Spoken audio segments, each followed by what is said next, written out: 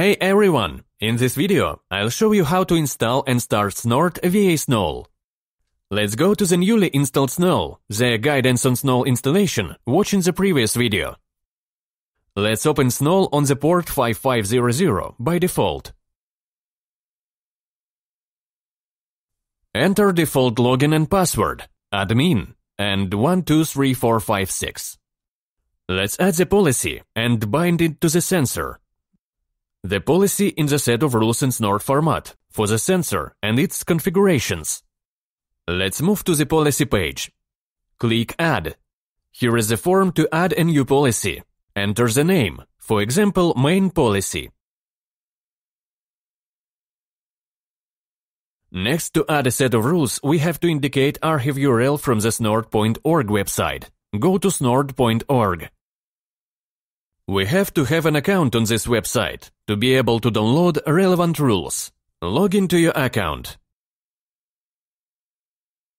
Scroll to step 3 and go to registered rules or subscribed rules. It depends on your ACK status. Select URL for your Snort version.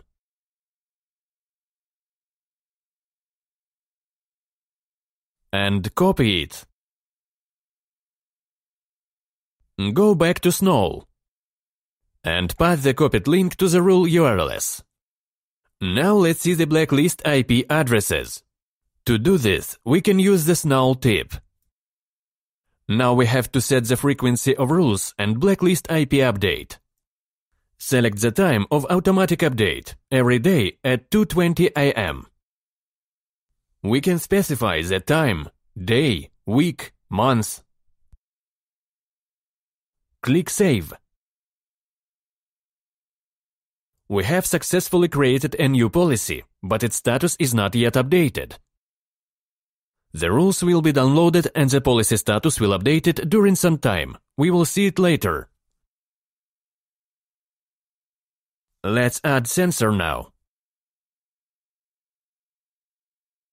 Name it main sensor.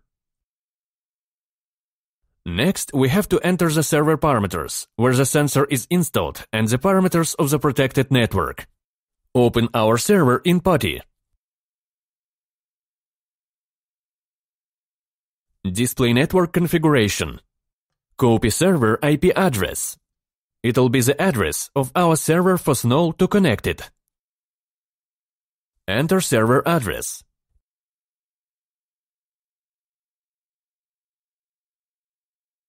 Yep, we have accidentally entered the address with a space in the beginning.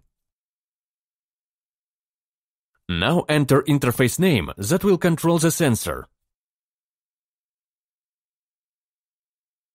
And the mask of our subnetwork. Here's our subnetwork. Select Rule Management by Snowl. And select our policy. It is the only one here so far. Save. Here it is. It will connect now, and we'll check the policy status.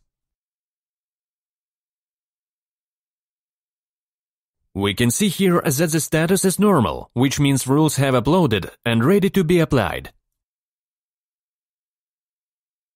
Here we can see the time of creation and the author of the policy, and when it was updated last time. Let's go back to our server. Now we can see state starting, which means the sensor starts Snort, including our policy rules. Let's wait till the end.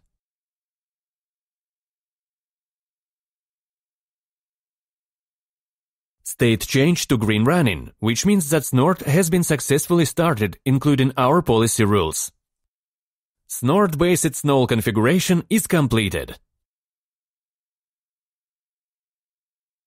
Let's also check the license status. We have trial license in the case. It expires in 60 days and provides full access to functionality. Let's finish with a change in the Snowl theme. I like this darkish green theme.